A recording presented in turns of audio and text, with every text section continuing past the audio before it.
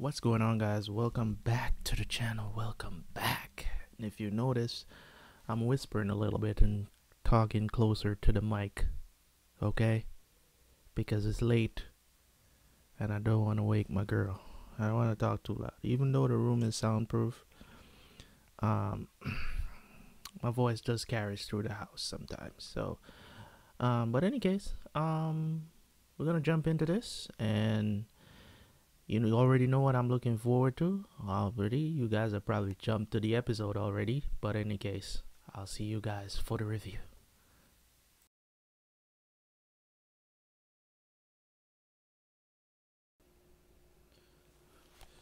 All right. Yeah. So I had to go back there. I'm doing this review on a different day. I don't even know if my probably not wearing the same shirt at least. So you probably noticed that by now that you come into the video. But what I want to say is this, guys. Reviewing episode 9 and 10 here. Um, yeah, from Lydia coming to, I thought she was gonna help her moms, and she's like, nah, bro, I'm here for Daryl. That was pretty cold blooded. You know what I'm saying? So I'm looking forward to seeing what's going to happen next. I'm about to watch 11 and 12 right now.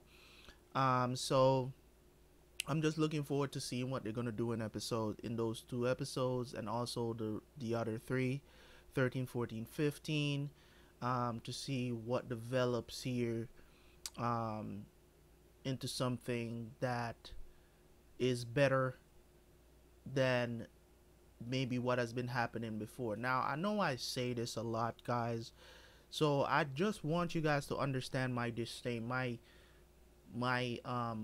anger towards these new characters. And it's not to say that the show is not giving them good lines to deliver. I just think that they're bad actors.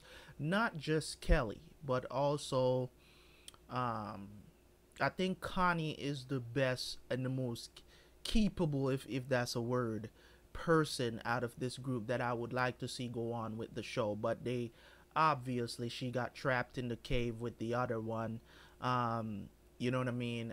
So I don't know if we're gonna see Connie again.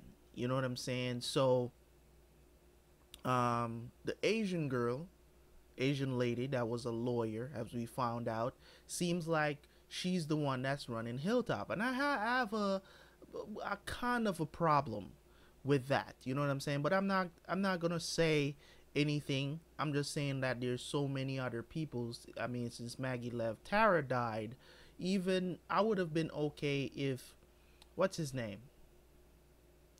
The dude that was a savior, man. I can't remember his name right now, but you guys know who I'm talking about. That kind of became a son to um, that other guy that I can't remember his name right now. He lost his son earlier. I think it's in season 9. He lost his son. That's how he got introduced to the series. He lost his wife at the end of season 9. You guys know who I'm talking about. The old dude that adopted the baby, right? Adopted the baby that they named Adam, right? So you guys know who I'm talking about, right? I just can't remember their names right now because they haven't been prominent characters yet for me. I mean, I could, because they've been around long enough for me to remember their names. I'm just drawing a blank right now, but you guys know who I'm talking about. In any case, right? They're just the Asian lady, the other one that was in prison or whatever situation, and she went to prison, or she did time, okay? And Kelly, three of the worst actors I've seen in a TV show in a long time, and I mean a very long time. I'm talking about the acting. It just feels like they're overacting every scene that they're in. It's just like we're trying to force emotion so much on these characters. It's kind of like they just don't know how to deliver that in a sincere way, or not a sincere way, a believable way. You get what I'm trying to say? And it just comes off really corny because they're always so emotional. I think Connie, she's deaf and she's not as emotional as these three. It's like, why are these characters so emotional about every little thing? It's like It's like it's like the pandemic just hit them. It's like the apocalypse just hit them. You know what I'm saying? It's just they're overacting. I get what they're trying to portray. So if I follow the story just for the story, you get what I'm saying? I can still follow the story, with the lines that they're delivering. It's just that them as the actor are not delivering those lines where it's believable. But I get where the story is going to go by the lines that they're uttering, right? So it's not to say that I'm not enjoying the story. It's just their characters are not delivering the lines the way that I would want them delivered to me in a believable way where I can say, okay, that's pretty sad. You know what I'm saying? It's just, you ever see somebody fake crying? I don't know if you guys have ever seen that before, but when people fake cry, it's very obvious. You know what I'm saying? It's very obvious. So I'm kind of like in that boat now where I'm like, you know what I'm saying? Like, could do without them or get better actors. You know what I'm saying? And and it's not that I'm saying the addition shouldn't be, you know what I'm saying, or they shouldn't have added any characters or whatever the situation is, but I'm saying if you're gonna add people, is that the best they could have gotten for the roles? You know what I'm saying? I mean, look at the people who has come in and had short stints on the show. The guy that played Noah, brilliant actor. You get what I'm saying? He was in the show for less than a season, really. You know what I'm saying? I thought, I don't know how many episodes he's in, but I'm pretty sure he's in less than 16 episodes. So less than a season, right?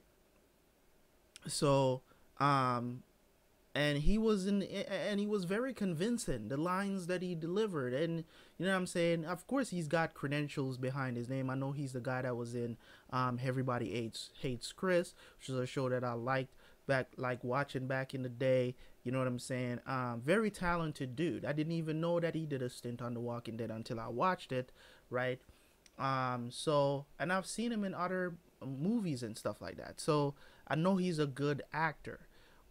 I'm not saying everybody can be that good, but you gotta be able to deliver lines in a convincing way, and it's not, somebody putting eye drops in your eyes and tears running down your cheeks, and you just can't convince me that that was an emotional moment. Like, when people are delivering emotional moments, I can feel it. Notice the difference between when Carol speaks emotionally and when one of these guys speaks emotionally.